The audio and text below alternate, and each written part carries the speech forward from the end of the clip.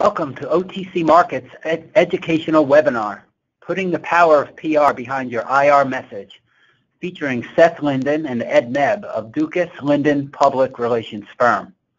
My name is Bob Power, Vice President of OTC Markets Corporate Services Group. Thanks for taking the time for this informative session. Now, I'm very pleased to introduce our guest speakers from Dukas Linden PR Firm. Seth Linden, President, and Ed Nebb, Senior Managing Director at Dukas Linden Public Relations. Seth and Ed, thanks for joining us today, and we look forward to your presentation. Welcome. Well, thank you so much, Bob, and thanks to OTC Markets for giving us the opportunity to speak with all of you this morning. We'll chat for a few minutes, 20 or 25, and then we'll take Q&A, and I'm sure that'll be the most interesting part of the presentation. I'm Ed Nebb. As Bob mentioned, I'm Senior Managing Director at Dukas Linden PR. Most of my career has been spent in investor relations, working with small and mid-cap public companies, but I've also had a significant track record in strategic financial communications, content creation, and so on. And so I think I bring the IR perspective to the world of PR, which, as we all know, is I think, valuable. Let me introduce my colleague, Seth Linden, and he can tell you a little bit about himself, and then we'll get started. Thank you, Ed. And Bob, thank you. And thank you to OTC Markets for this opportunity to be able to communicate today. Thank you. Absolutely. As mentioned, I am Seth Linden, President and Partner of Dukas Linden Public Relations. And I have worked over many years to execute media relations programs for publicly traded firms as well as privately held firms. And I also bring the background of having worked as a broadcast journalist, so I've sort of seen the other side of the camera, if you will, as well as what journalists are looking for, and look forward to communicating that today. This might be a good segue to really go to our first slide, which shows a quote from the famous Warren Buffett. And this quote, really we love it because it says, it takes 20 years to build a reputation and 5 minutes to ruin it.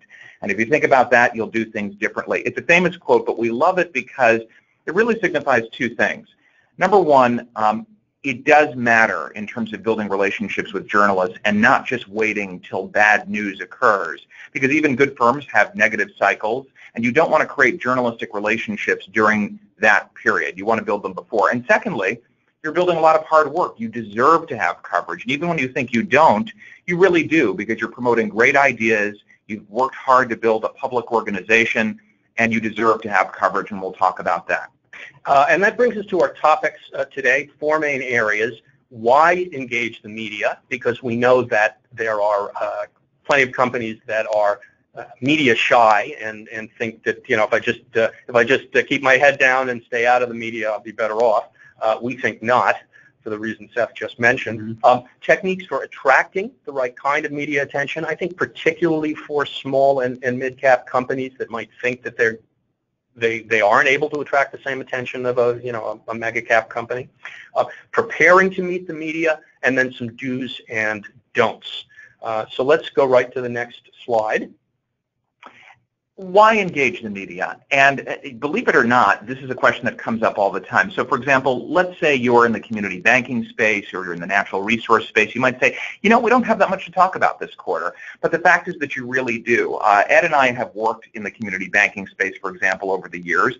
And an organization that, let's say, has 10 branches is really a good barometer of change in the community or at the state level in terms of what's happening in the economic cycle, what's happening in terms of mortgage data, what's happening with small businesses. And so a smaller organization can actually be a very good resource for media across the board. And just by sharing your intellectual capital, you're able to expand awareness of the investment story. You're able to reinforce your messages as an organization. You can signal a new growth initiative or even a turnaround. And by being in the media, you're really getting a third-party strong endorsement. And that's important, because for all the advertising in the world that you may do, it is far better to have the Wall Street Journals of the world or the CNBCs or even a good local community paper or a trade publication saying that you are a credible resource. And it does help for bad news.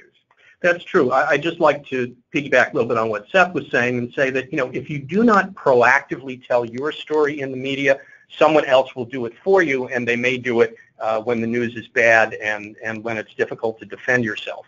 So we see engaging with the media as, in essence, an insurance policy. If you've built those relationships when the news is good and reporters know you and feel comfortable and you have some credibility with them, then when the news is not so good, you may have your day in court and the ability to tell your side of the story. We believe that while it's tempting to hide when the news is bad, that engaging with the media helps ensure that your company's perspective gets a fair hearing. It demonstrates that management isn't hiding, because it's just so typical that a company representative was not available to comment or did not return phone calls. Really makes it look like you must have something to hide. It's important to ensure that negative viewpoints don't go unchallenged.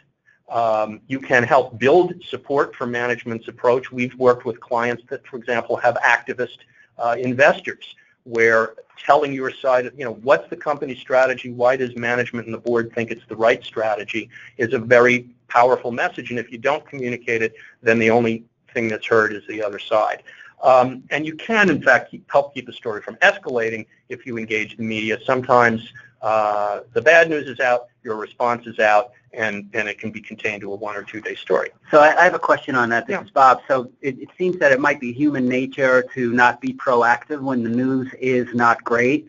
How do you deal with your clients in that situation? And also talk about the size of the companies. Does it vary if it's a micro-cap company versus a very large-cap company? What would your perception be on that? Let me start, and Seth, feel free to jump in. And you're absolutely right, Bob. It is human nature to not be proactive and to think we can only make it worse by engaging them and make it a bigger story. And that may be true, and that's why certainly whenever you're considering engaging the media when news is difficult, to not only take advice from your communications advisors, but legal and financial and so on. And certainly if things are in such state of flux that you can't comment in a definitive way because you may prejudice your legal standing or you have a disclosure issue, then certainly you have to be guided by that. That said, it's certainly important to tell your side of the story. If you view bad press as a real estate game, think about a story that's 5 column inches long. Well, it can either be 5 column inches about what a terrible company you are and all the bad things you've done, or it can be 3.5 column inches about that and 1.5 column inches of you defending yourself. So you take back a little bit of the real estate, and that's the value of it. What I would say is, and we'll get to this a little bit later too, preparation is everything. Knowing your messages, staying on message, bridging back to those messages and not letting the reporter take you down a path you don't want to go down are very important. And as to the large versus small, in a sense, larger companies have more at risk because they are so well known and their brands are so well known, and they probably have less of a choice. As a smaller company, you may attract less attention, and therefore engaging with the media may put brackets around the story and keep it from escalating, because you're not a name brand, and we think about the current controversies with the airlines and the customer service issues. They're in the news every day over that.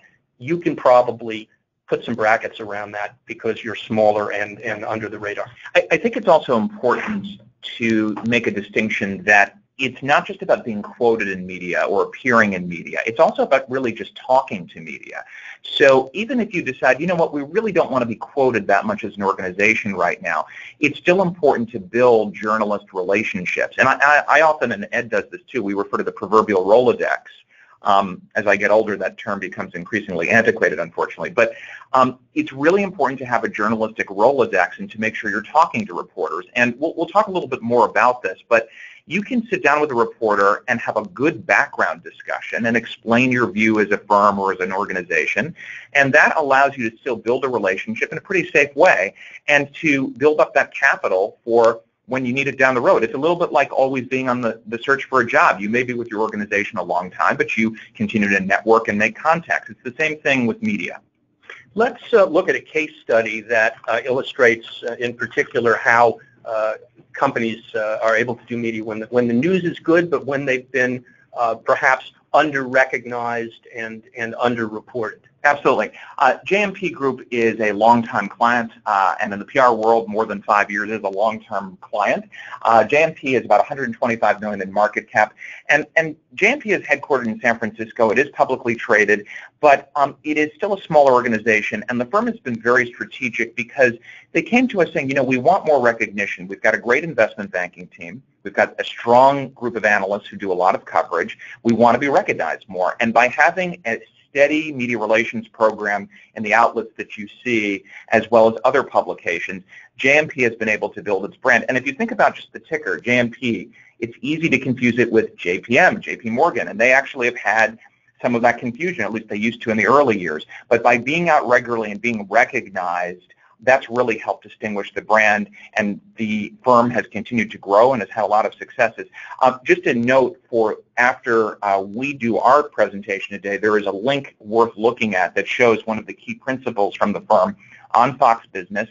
And as you'll note, Mark Lehman is his name. He's really talking about JMP's view of the sector and how the organization made some good calls.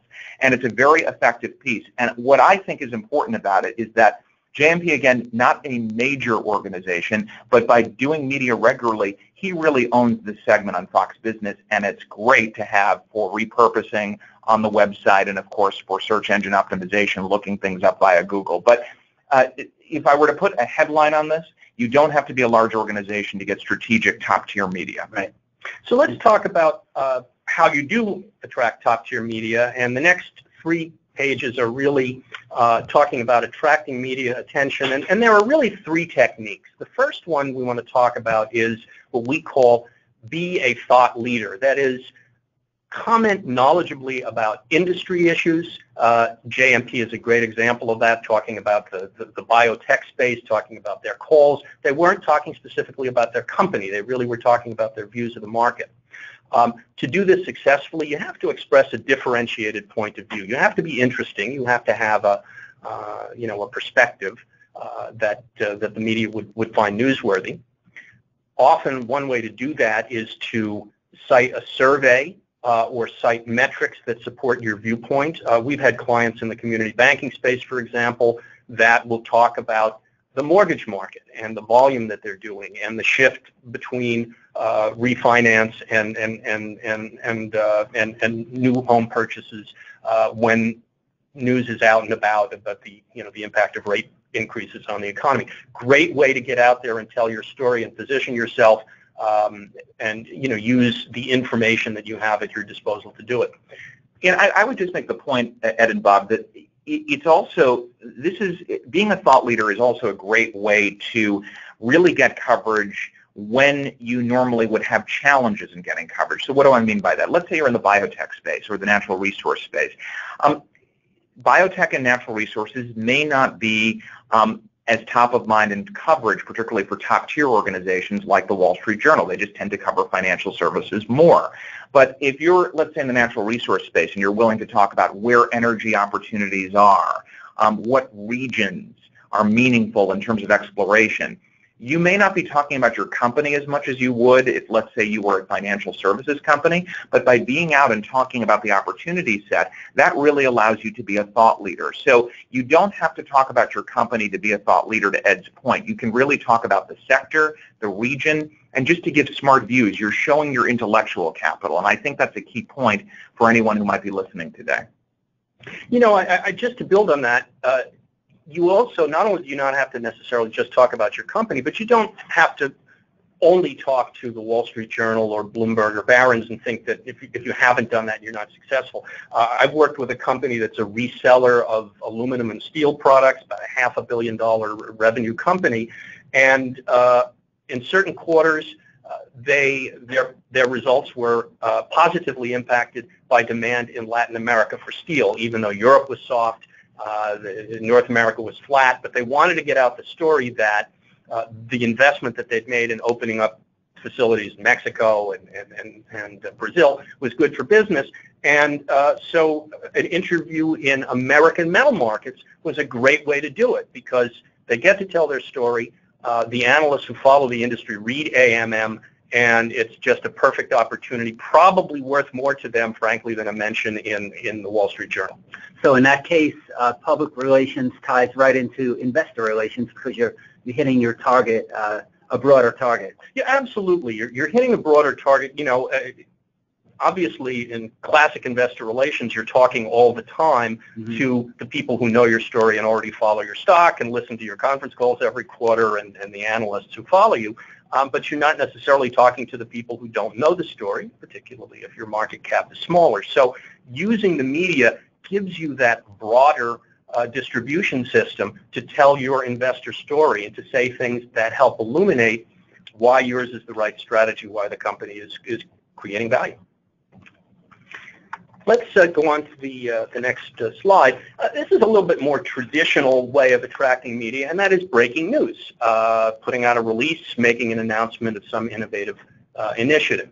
You can certainly schedule media interviews around that, but one of the ways that smaller companies very often attract attention for things that might otherwise go unnoticed is to do an exclusive. That is to arrange to, instead of putting out a press release and then hoping it gets picked up, to arrange with a reporter in advance to break the story and make the announcement of the new product, the new service, moving into a new geographic market, and then follow that up with a press release. Now, obviously, you have to be comfortable with the disclosure issues around that, and that's a discussion collectively to be had. Absolutely. And by the way, on the point of news releases, we are still big fans of issuing news releases. Now, there has been a lot of discussion today with both public and privately held companies. Should we do one? Should we just use social media? Our view is, as long as compliance is an agreement, both are very effective tools. And in fact, today when you issue a news release, you don't necessarily issue it because you're hoping to get coverage in traditional media outlets. A news release is very helpful for establishing your online profile, because if you have positive news to share and that news release comes up essentially on your page one of Google, what a great way to show positive developments, because it doesn't take much, as we know, to upset your Google profile with negative coverage. The other point I think that's important for this slide is to really, I had a colleague used to say, media begets media. And what he meant by that is that if you're building relationships with reporters, that leads to additional coverage. So if you have an exclusive, if you have already built a relationship with a reporter or an outlet by, let's say, just giving background on the sector or the space, that reporter is more likely to give you coverage or access to coverage if you have an announcement to make. Now, there are no guarantees, but you at least get a much better shot. It really goes back to the rules of networking and, again, building that Rolodex. I can't emphasize that enough. The other point that I would make just in terms of a takeaway is being able to have an elevator pitch is so vitally important, because there are so many smart executives that Ed and I have worked with through the years, and unfortunately they have trouble talking about their companies because they know the information so well, and it's difficult to explain sometimes what may be an arcane or difficult concept. The elevator pitch really arms you well because it makes you smarter for investor meetings. It allows you to speak to third-party stakeholders, and if you can share a message with a journalist, you can do the same clearly with those other parties. So having a smart media elevator pitch really allows you, I think, to be a better communicator across the board, and that certainly is applicable to investor relations. Yeah, I'd like to make one more point, actually, before we leave this slide, which is creating your own content. You don't have to just wait for reporters to interview you and create stories. You can do op-eds, of course, social media, blog posts, and tweets and so on relevant topics. For example, we have a client that is in the leadership development and human resources field, and there's been a lot of news lately. I won't name names, but there's a certain company in the ride-hailing business that's been criticized and has had a lot of turnover in their COO space, and they quickly put together, with our help, an op-ed piece, 700 words, on when is the right time for a startup company to bring in an outside COO. So with social media, what are there any, with your clients, any specific social media sites that they use more effectively than others, or is it sort of a jump ball depending on the situation? Sure.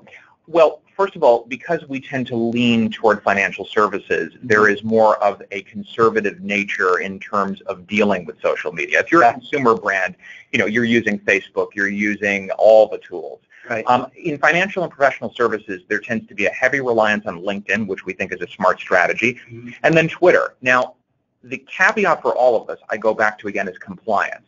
Does compliance approve of what you're doing from a social media standpoint? That's where it all starts and begins, or ends, I should say. But assuming that compliance is allowing you to use social media tools such as LinkedIn, we think it's very important for search to have a very strong LinkedIn profile, both as individual executives and as an organization. I know that OTC obviously believes in this. Being able to use LinkedIn to post updates or to share content, that's a wonderful tool to give status updates. And Twitter can be a wonderful tool. It doesn't have to be that you're using Twitter to essentially just say, hey, I'm frustrated by my flight today, or I didn't like the restaurant. You can use Twitter in a smart, strategic way by sharing news and views that are thought out in advance. You can actually have a schedule of tweets written out in advance, and you can have your team work to put those tweets out in a very methodical way. And you can also repurpose the media via Twitter, too, that you might be getting in, let's say, the trade publications or the high-tier publications. So let's move ahead. We actually covered the material on the next slide, so let's go ahead one more. Seth talked about your elevator pitch. So this is a giveaway, a free bonus for participating in this webinar. It's just a message creation cheat sheet that we've used to help clients create messages that are clear and concise and well supported. So if you think about what are the issues or the parts of my corporate strategy that I want people to understand better, what are the messages that would help illuminate those, context about the marketplace, about your competition, and then if asked in an interview, what are the proof points that I would pull out, whether it's metrics or survey data or last quarter our revenue or non-interest income was up 15%, and that's symptomatic of how our strategy is working. That's for you to decide, but feel free to use this kind of tool to help decide what those messages ought to be and how to support them. Let's go on to the next slide. And as we come to close to the end of the prepared remarks, we want to talk about, if you've decided that you want to meet the media in good times or bad, how best to do it? What are the best practices? And Bob, maybe I'll throw a question to you at least to think about. Okay. So if let's say I were a reporter and I were doing an interview with you and I said, Bob, how upset is OTC about the regulatory environment today? Now, first of all, I may be making a very broad assumption that OTC is upset to begin with. Right. And secondly, you may not want to answer that question. I probably would advise you not to answer that question. But the tendency tends to be that somebody would say, well, we're not concerned about the regulatory environment at all. Now, that might seem to be a pretty innocuous comment, but imagine that quote out of context in a news article. It might look very defensive. So this is where preparation and getting ready to meet the media is so important, because the other way to answer that question in a much more effective way is, well, first of all, I'm not sure that I would agree with the premise of your question. Secondly, we think that having a strong regulatory framework is very important today. Right. Notice that I acknowledged the question, but I didn't restate the reporter's comments. That's a nuance, but it's very key to successfully managing an interview. And I think when you look at these tips, what it really comes down to is really about having control in the interview. So getting ready for an interview means anticipating what negative questions a reporter might ask, having your messages in a crisp and clear way, and answering questions the way that you want to with a measure of control. Right, and you have to be aware of that because the reporter is asking the question to try to make news, to try to get you to react in a way that they might get more news out of. So you have to be prepared to answer in your way, right? Precisely, yeah. And you don't want to get off track. That's why the first point on this particular page is start with your conclusion. Make your point. What's your message? We're here to tell you that our growth strategy is working, and we are well on our way to becoming the high-performing regional bank that we always wanted to be, to create value for our shareholders. But be crisp and concise. 2 points we've made earlier. Seth talked about really bridging to the message you want, not necessarily simply answering the question you've been asked. We're going to give you permission here that it's okay to say, I don't have the answer to that question, we'll get back to you. Now that's tougher in a on-camera interview than it is in a print interview, but there are ways to say, that's really a speculative question, I really can't answer that now. That's okay. It is okay not to answer a question if you do it in a deft way. Very, very important is really the two final points on this page. One is there's an issue of whether an interview is on or off the record. Lots of executives are afraid to talk to the media because they're afraid that what they say will be on the record. It is possible to go off the record to provide a reporter with information that is for background, for context, but you have to have that clearly set forth at the beginning of the interview. What are the ground rules? We're going to conduct this off the record. Is that okay? And get an affirmative nod from the reporter and a verbal, yes, this will be off the record. If your public relations or communications advisors are teeing up the interview by email, even better is to have a written response from the reporter that says, yes, I understand that this will be off the record. And then the other thing is, and this is not just the Public Relations Full Employment Act, always, always, always have a PR representative in the interview with you to take notes, to be a gut check on things, to make a record of things that might, require a follow-up response, but certainly to be someone who can keep you back on track if the interview wanders off track. And I can't emphasize, nor can Ed, the power of practicing. If you take 30 minutes before an interview to really just run through the questions, make sure that you feel comfortable with what you're going to say, it's a lot more effective to have an interview conducted that way because you've really gone through a dress rehearsal. And I always tell people in sort of a coy fashion, don't think of your answers during the interview.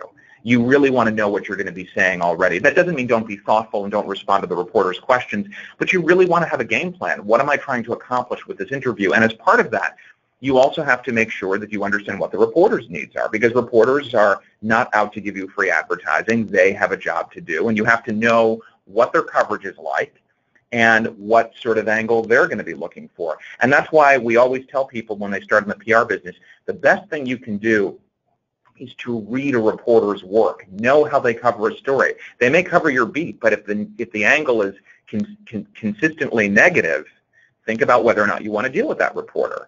So that's all part of doing your homework, but it's vitally important. Let's to wrap up, let's look at some do's and don'ts, and on the next page. And so Seth's point is again, the second point there, reviewing the reporter's prior coverage so that you know what their interests are, but you also know what their biases are. Practice your core messages so that, as Seth said, you don't have to think about them. Anticipate and prepare for tough questions. Rehearse. And then, use energy for emphasis. Be up for the interview. Try to forget about, your kid cracked up the car, and or other things that might befall you, and just think about I'm here to make the sale. I think that speaking to the media is very much like speaking to your sell-side analysts or your buy-side. You're there to help them understand what the values are. And then finally, on the don't side, if we want to go to the next page, don't confuse an interview with a legal deposition. You're not there to give yes or no answers. You're there to convey a point of view and sell something. Don't forget your core messages. And an important thing, and something that I sometimes fall afoul of, is don't keep speaking once you've made your point. When you've told the reporter what your message is, he or she's made a note of it. Don't keep talking, because the danger is you're going to get into trouble. You're going to say something that you shouldn't. Don't let incorrect assumptions go unchallenged, but don't necessarily repeat the negative question. Don't answer hypothetical or speculative questions if you don't think it's appropriate. Don't be evasive or defensive. We've seen a lot of hostile CEOs interviewed, obviously, generally over bad times. And again, really, and let's end up with the don't assume something is off the record unless you've set the ground rules in advance and you know that it's off the record. I once had a former congressman as a client, and he said he conducted interviews with the idea that anything he said he didn't want to see in the Washington Post the next day. And I think that's very good advice. And what it also means is even when you have an off-the-record discussion, remember that it is a professional discussion, it's a collegial discussion, but don't say anything that would you wouldn't want to see the next day regardless. I once had a client many years ago who used an expletive at the end of the interview. It was really as he was hanging up, but sure enough, that ended up in the story. So always be conscious that it's like a business meeting, friendly, professional, but keep it in that vein. And with that, maybe we'll wrap up our remarks. Again, with no expletives. With no expletives, right. I think we managed to avoid that. But we are delighted to have had this opportunity to chat with you, and we'd be happy to respond to some questions. Well, thank you, Ed and Seth, for a very informative session. We have a couple of questions. So one question that's here is, how do you handle getting blindsided by a reporter? And related to that, is it always good practice and receptive from the reporter's perspective to go over the ground rules before you do an interview, if it's live in particular? The answer to the latter part of your question is yes. Okay. Always go over ground rules. And we actually, surprisingly perhaps, are fans of broadcast television because in a print interview, the reporter is taking an excerpt of what you're saying, generally speaking. In a broadcast interview, particularly if it's a live setting, let's say on the CNBCs or the Bloombergs of the world, you really have about 5 minutes in general to tell your story. And 5 minutes can be a lot of time. And what broadcast or radio does this to accounts for is it allows the tone to come out. And tone really matters because if I say in an interview, we're pleased with our progress, that sounds so-so. But if I say on television, we're really pleased with our progress and we think that we're moving in the right direction, that's an important nuance. But broadcast is important, but yes, establish the ground rules with the producers before. This is what we're willing to talk about. We don't want to talk about this. Also, I think it is important to be responsive regardless of whether or not you're going to participate in an interview. Always get back to the reporter. So someone on the communications team can simply say, we'd love to speak at another time, but we won't be able to participate in this interview or we need to decline to comment. But don't just ignore the reporter.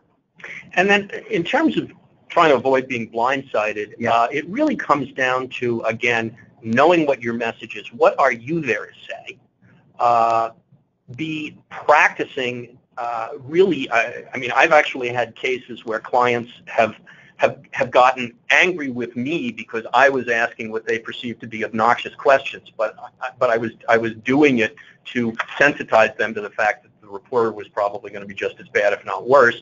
And if you practice those and you know where the pitfalls are and you know the questions that are not appropriate to answer, then you're ready for that, and you can say, it's not appropriate to answer that question. This is a matter that's under litigation. I can't really talk about it. What I can say is, each situation will be different, but I think you have to take a breath, think for 2 seconds about what your answer is, and then come back to your key message. Thank you. So we have one more question, and for a company that's really starting out in getting their message out, does it help to start with industry-type publications, sector-type publications, versus taking a broad scoped approach? And again, putting the size of the company into perspective. Yes and no is the answer. And what I mean by that is every media outlet has a different function and form that may be useful to your goals. And one thing we really didn't talk about is public relations and media relations really starts with sitting down internally and saying, what is it that we're trying to accomplish? Now, that might sound so basic, but if you think about what you're trying to achieve as an organization, let's say you just went public, are you trying to just draw more attention from an investor perspective? Are you trying to gain more credibility on the street? Those goals can be very much aligned, or they can be a little bit different. It really depends. But you have to sit down and say, what is it that we're trying to accomplish as a firm, and then what are our messages that reflect that? So once you've determined what those messages are, you may go to the different outlets for different reasons. So for example, if you're in the natural resources space, you might go to a trade publication because you'll be able to generate an in-depth profile on a new discovery, let's say in an oil or natural gas basin, that the Wall Street Journal or the FT may not cover. But you may go to the Financial Times or the Wall Street Journal to talk about your views in terms of the industry and your thoughts on oil production. And both can serve an important purpose. We tend to like a mix because profiles in trade publications, as Ed referenced earlier, can be very influential in terms of building your organization. But there's no doubt that being quoted or featured in top-tier media can give you a certain cachet and allow you to punch above your weight class. There's no doubt that if you're being quoted in the Wall Street Journal on a regular basis, that gives you a certain halo effect that you might otherwise not have. Right. But of course, not every story is going to be Wall Street Journal, New York Times ready the first day, and so the other advantage of dealing with trade publications or community publications is it's practice for you. If you've never engaged with the media before, start small, get comfortable, and then work your way up. Very good. So I believe that's all the questions that we have at this time. So again, we at OTC Markets would very much like to thank you, Seth and Ed, for participating in this very informative webinar. And for those listening, we will be sending a recording of this session to everyone that has listened in on it. So we thank the attendees as well for joining us, and thanks very much. We'll sign off at this time. Thank you. It's been a pleasure. Thank you.